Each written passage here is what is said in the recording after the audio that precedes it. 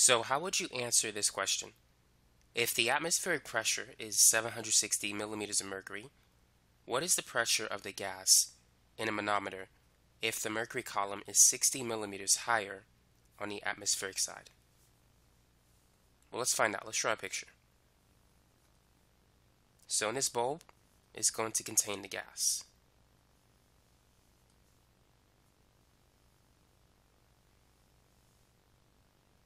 And this side is going to be open to the atmosphere.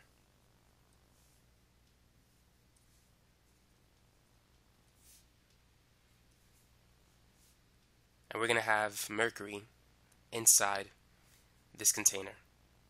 And the mercury column is 60 millimeters higher on the atmospheric side. So this is the atmospheric side. It's open to the atmosphere.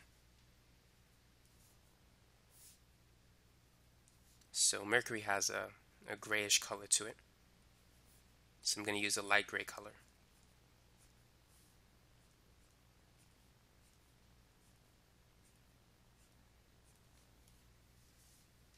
So the height difference between these 2 points is 60 millimeters of mercury. So what is the pressure of the gas in the manometer based on this picture? What would you say? Now keep in mind the atmospheric pressure is 760 millimeters of mercury. Now all you have to do to calculate the gas pressure is you either have to add or subtract 60 from this number. So the answer is either 760 plus 60 or 760 minus 60. So it's either 700 or 820. So what you need to determine conceptually is that, is this pressure greater or less than the atmospheric pressure? How can we tell?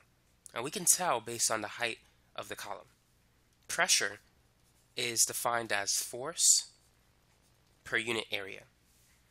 So the atmospheric pressure is exerting a force on the surface of that fluid. The gas also exerts a pressure on that fluid as well. So which one is stronger, the atmospheric pressure or the gas pressure? Now both of them are pushing down on this fluid. So who's stronger? Which one is pushing down more on the fluid? And you can tell based on the level of the fluid. Now let's say if the mercury was at the same height. Let's say there was no height difference. If it's at the same height, then they both exert an equal force on the mercury column. Now let's say if the height is different. Let me give you two scenarios.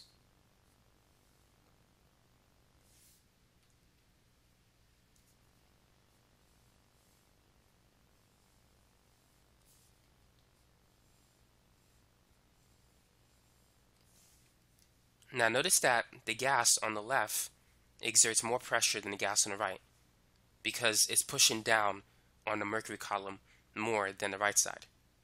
So therefore the pressure is going to be higher on the left side because it pushes down on the fluid more.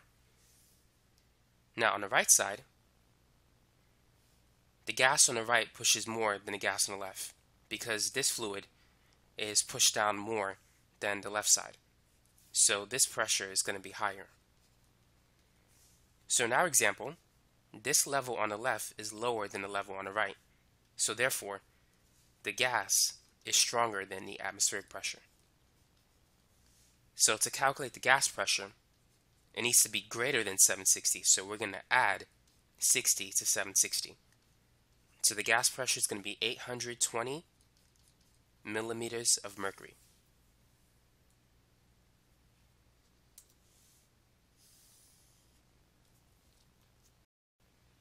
Now let's answer the second part of the problem.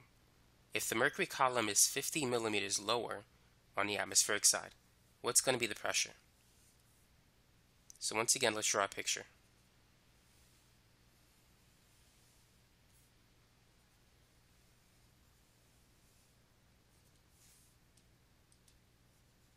So we have the gas on this side, and the atmospheric pressure on the right side.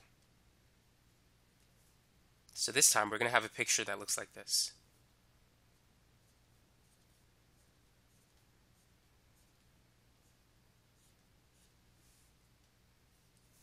So the height difference is 50.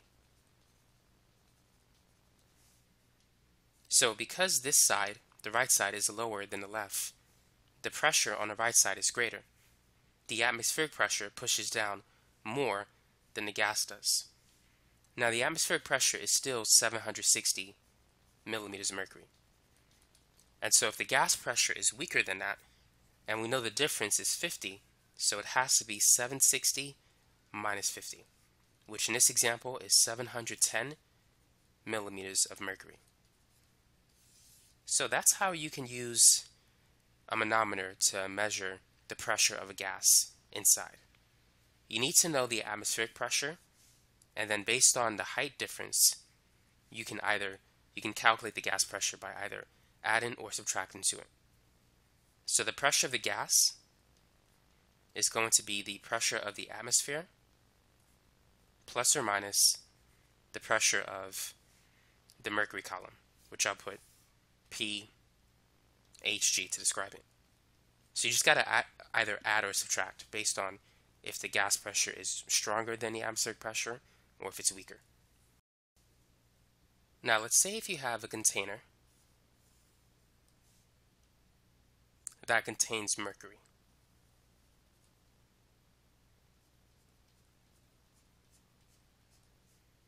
And let's say if you take an empty test tube and you place it upside down in this container.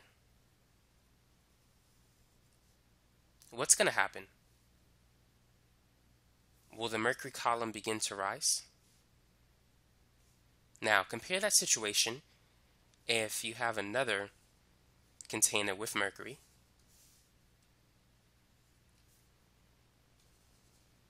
But this time, let's say you fill the test tube with mercury, and then once you do that, you quickly place it upside down onto this container. So what's going to happen?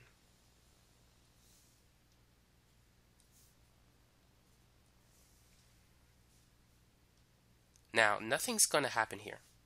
The mercury will not go up. Now, in this example, the mercury may either go up or it may go down based on its height. Let's say if the atmospheric pressure is currently 760 millimeters of mercury. And let's say if you place 720 millimeters of mercury. So that's the current height inside. This will go up from 720 to 760.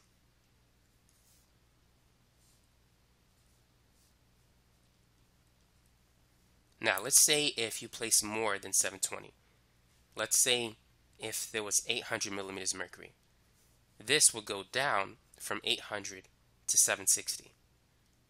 So why does it change when you fill it with mercury first and then quickly invert it into this container where it doesn't change if you don't put mercury in the beginning?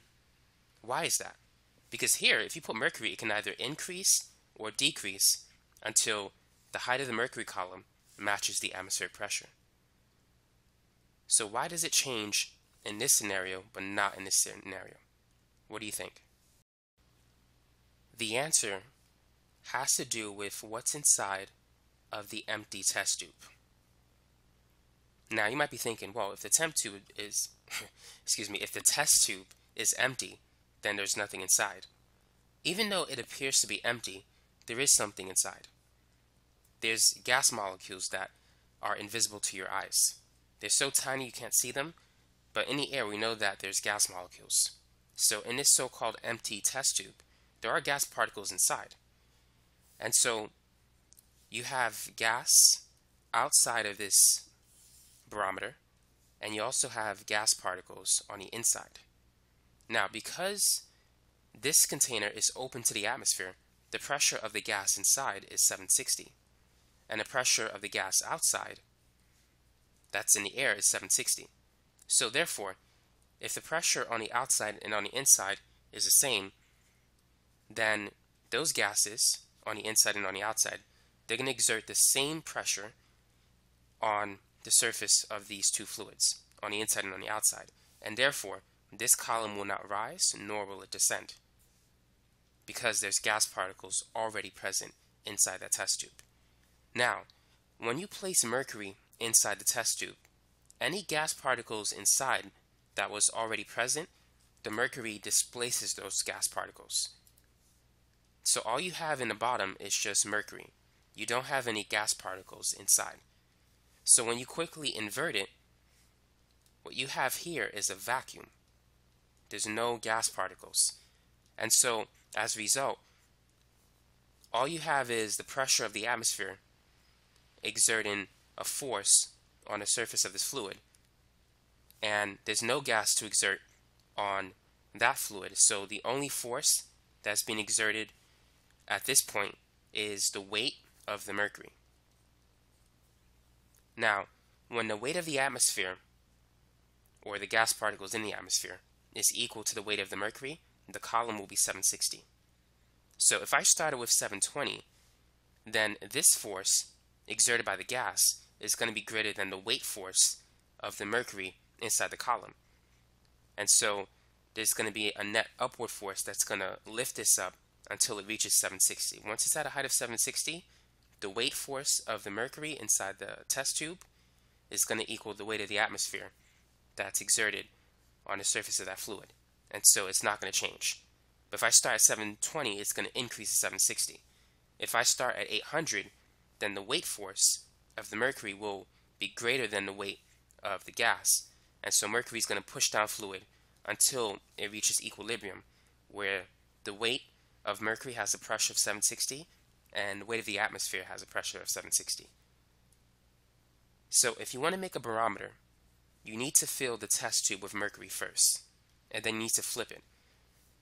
And the height of the mercury column will be equal to the atmospheric pressure. So if the atmospheric pressure is 740, then this will naturally adjust until it reaches a height of 740. It's going to adjust until it's equal to the atmospheric pressure. And so the barometer is used for measuring the pressure of the atmosphere. That's this device here. The first device that we talked about in the first problem, that's a manometer, which is used to measure the pressure of a gas. But the barometer is used to measure the pressure of the atmosphere.